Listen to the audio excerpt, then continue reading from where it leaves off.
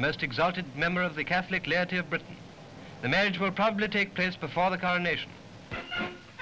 Christened in a gale that blows the champagne away like spray, the Philadelphia leaves the slipway at Philadelphia on her way to the sea. The newfangled stern cutaway square is the most remarkable feature of this 10,000-ton cruiser. She's the fifth American warship of her name, built in accordance with the naval treaties. The first Philadelphia was sunk in the War of Independence. By sea, President Roosevelt sails to open the Pan American Conference in the Argentine.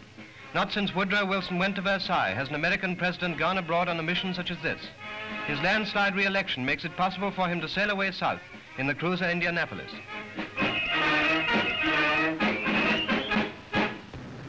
Flying high over this terrible bushfire in the Blue Mountains, New South Wales,